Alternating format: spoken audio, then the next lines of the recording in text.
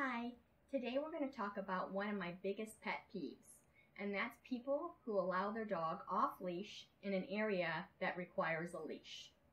So the first thing that I need to say is that I adore dogs. I love dogs to the extreme that I made my career out of dogs, and I work tirelessly at promoting healthy relationships with dogs, having a healthy lifestyle with our dogs, and dog rescue.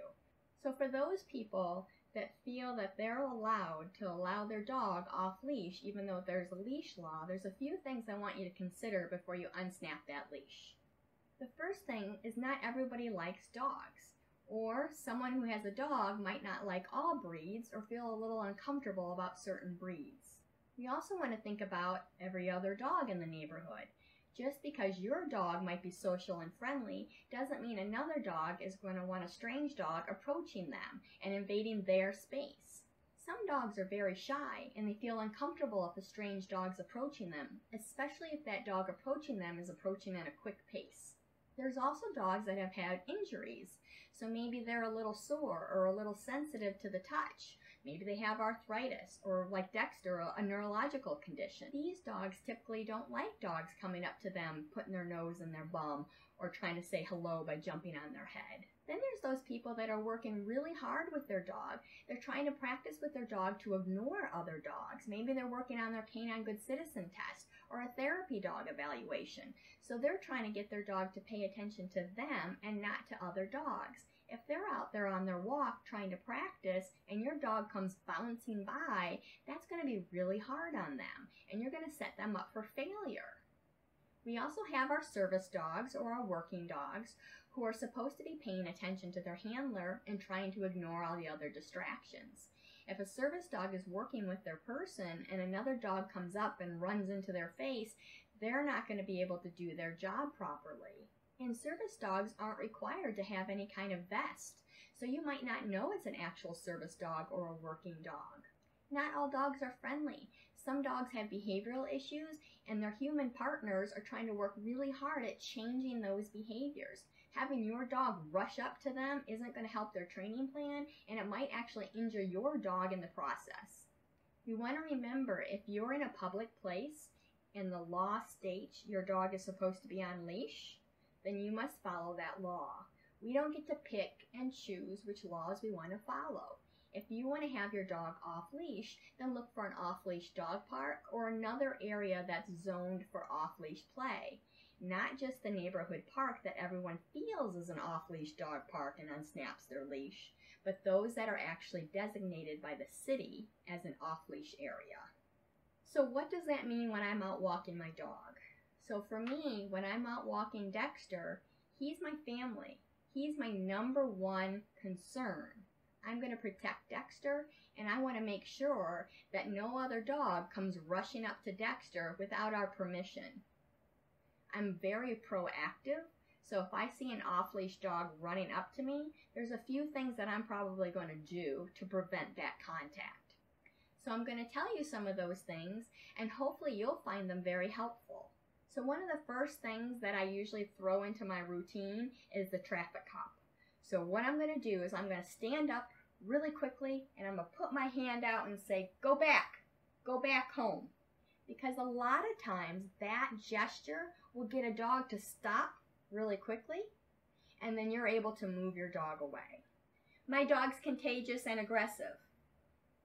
Even though Dexter's not contagious or aggressive, that might just get that oncoming dog parent to grab their dog quickly. I don't want to just say, my dog's shy, move away, because that owner who irresponsibly let their dog off leash might just kind of take their time, maybe call their dog over to them. Where if I say we're contagious and aggressive, hopefully that owner is going to act quickly and get their dog to them fast.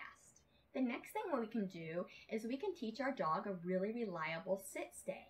I'm going to put Dexter on a sit-stay right behind me, and I'm going to traffic cop my hand again, and I'm going to say, stop, my dog's contagious and aggressive.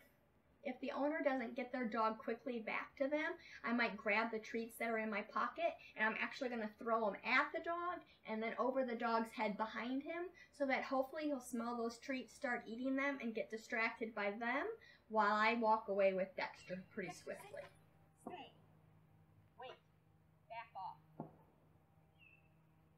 Wait.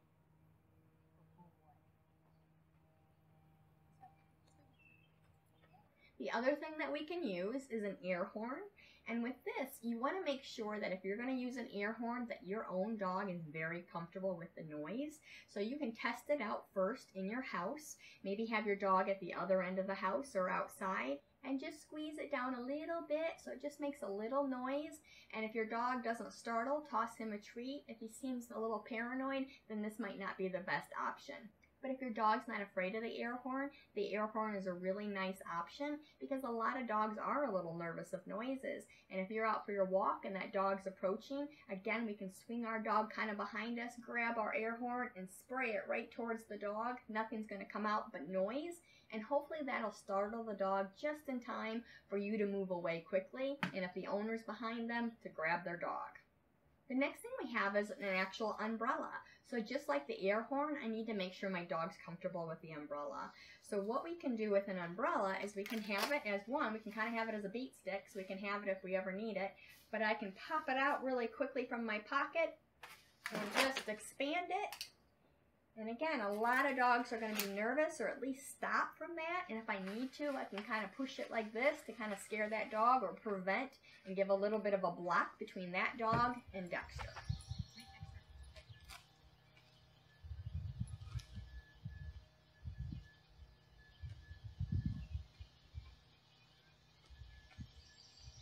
We also have some citronella spray. This is another option. The downside with citronella spray is that if we spray it at the oncoming dog, if it's windy at all, that actually can waft back to your dog too.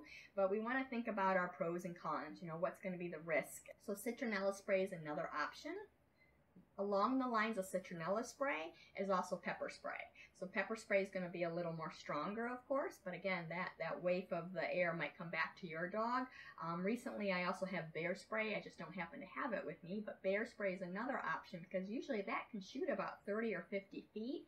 So that oncoming dog doesn't have to be close to you at all. He can actually be at a distance, and that's going to help prevent any extra spray coming back to your dog as well. One of the other options that we have is a taser. Now, taser guns are not legal in all states, so you want to make sure that it's something that you're allowed to carry. If you're going to purchase one online, obviously it won't ship to you if you're in a state that doesn't allow it. And with this taser gun that I have, I can actually shoot it right out of the holster, so I don't even have to pull it out of the holster.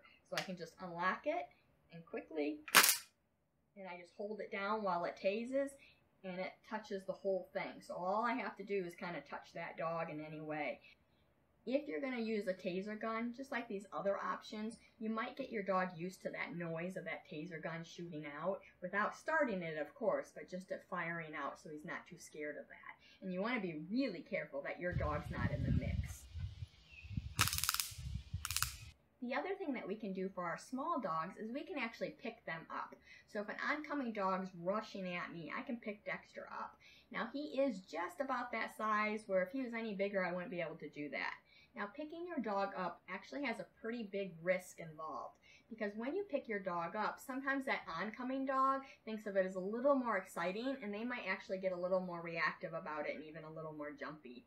So depending on where you are, if you're able to pick your dog up and put them inside something, inside a truck bed, on top of a car, inside a garbage can, inside a gate, those might be options.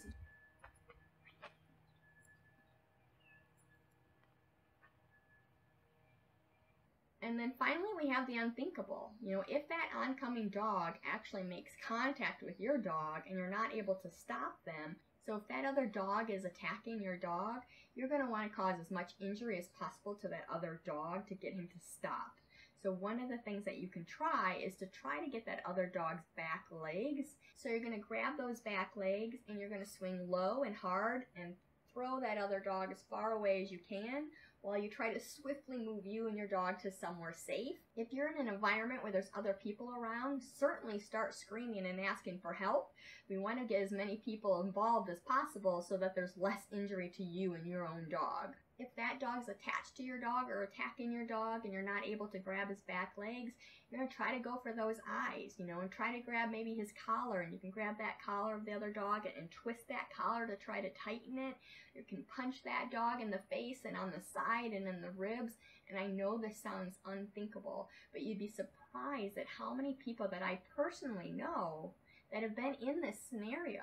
And their dogs, there's been some dogs that have died, and there's been some dogs that have had serious injuries, being ripped open to the sides and barely survived. So it's our job to do whatever we possibly can as a dog parent to protect our own dogs and to save them.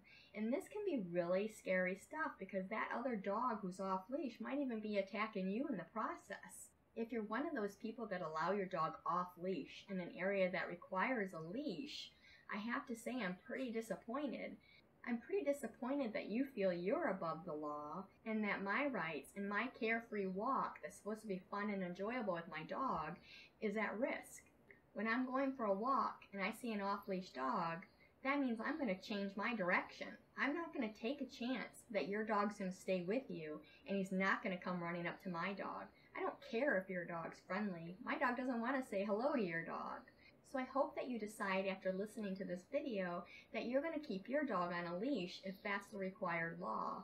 And if you want to let your dog off leash, you're going to find an approved dog park and have fun at that dog park with other dogs who want to say hello to your dog, other dogs that want to play with dogs, and the people that enjoy other dogs and other dog breeds. And for those of you who often run into off-leash dogs, I hope you find these tools helpful. They've definitely come handy for me, and they've helped some of my friends as well.